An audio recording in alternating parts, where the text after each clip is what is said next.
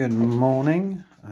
So just a quick look at a few hints and tips on how to get the best out of the app. So one of the things you may have noticed is there is a couple of profile options. Now you can set these up however you want. So I've set mine up as weather down here and disease models.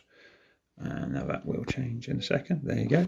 So all I've done is I've used the two profiles to split out the kind of weather metrics I'm using. So I use this one to check out the daily weather.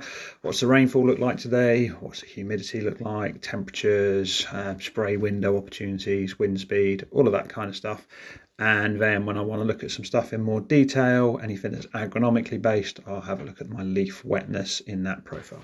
Now you can set this up by simply clicking on edit dashboard and then choosing the profile name, so you can change that in there.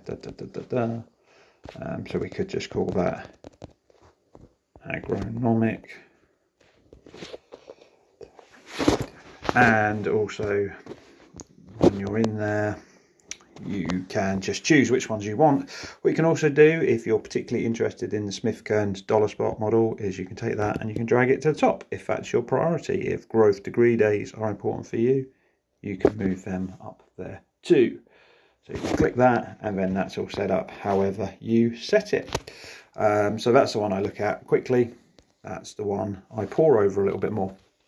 Now another thing you can do, you can see on evapotranspiration that has gone to orange. That is because that is above my threshold.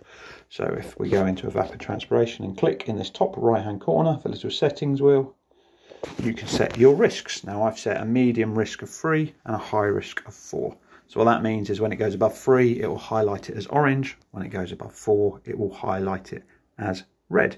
So if you're a little bit more dry out a little bit less than I do, you can set that at 5. So when that goes above 5, that will highlight as red.